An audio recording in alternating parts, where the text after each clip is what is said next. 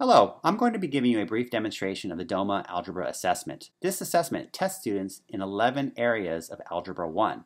Now the way it is organized into a pre-screening section and a regular section.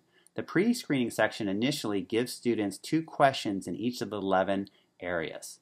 So in theory, if a student really understood algebra, they could be done with assessment in 22 questions and then the assessment would be done.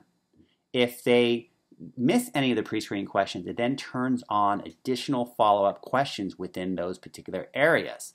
By doing this, we have an adaptive assessment that'll actually map out where students have gaps.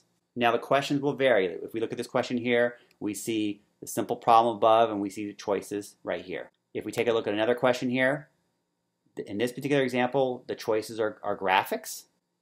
This final one here, we now see the choices are equations. So really, Algebra 1, as you know, is very diverse, and so you need to have a format that is very flexible in order to test students. There is audio in the algebra assessment as well, so students do get instructions at times. And when they're done with assessment, immediately in real time, the teacher can log in and you could see the diagnostic prescriptive report. Thank you.